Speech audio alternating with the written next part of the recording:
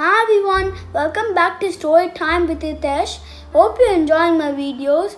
Today I'm going to read another book for you. Giraffe Graphs, written by Stewart. Have you ever been to a zoo? I have. My class went to the zoo on a field trip.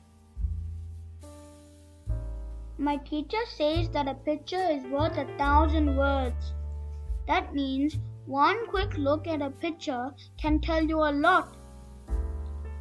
I took a picture of some of the kids in my group at the zoo. Make a list of everything this picture tells you. My teacher also says that a graph is worth 1,000 numbers. One quick look at a graph can tell you a lot too. Here's a bar graph of the kids in my picture. How many boys are in the picture?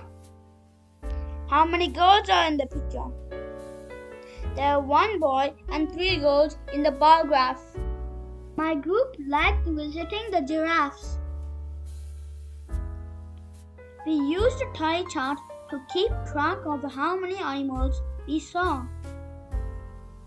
We did this by making a mark for each animal we counted. This tally chart shows how many giraffes we saw in the giraffe exhibit. After we saw the giraffes, we went to the elephant exhibit. Now our tally chart shows how many giraffes and how many elephants we saw. Next, we saw the lions. We added the number of lions we saw to our tally sheets too. Animal tally chart. Giraffes 5, elephants 6, lions 4. When we got back to school, we made a bar graph comparing how many giraffes, elephants and lions we saw. Take a look. Which animal did we see the most? The most was elephant and has a count of 6. When we were at the zoo, we started thinking about how tall the giraffes were compared to the other animals. Our teacher helped us look up the height of giraffes without their necks and heads. This is called shoulder height. It's a measurement used to compare animals.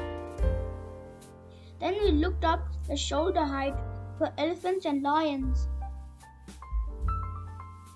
We drew a bar graph to help us compare the shoulder height of the 3 animals.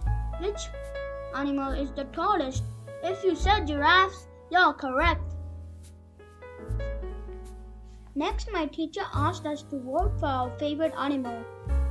I voted for giraffe. I think giraffes are cute. This bar graph shows the results of our favorite animal vote. Which animal got the most votes? Giraffe. How can you tell by reading the bar graph? Because there are 10 votes for the giraffe. Tally charts and bar graphs helped us learn a lot today. Sometimes drawing a picture of our numbers makes it easier to find the answer to a question. I'm going to look for more graphs in magazines, in the newspaper, and on the internet. Why don't you look for some graphs too?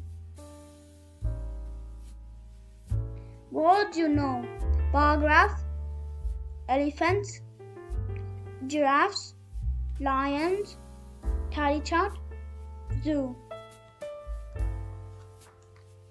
The end. Thanks for watching my video. Please like and subscribe my channel to watch more.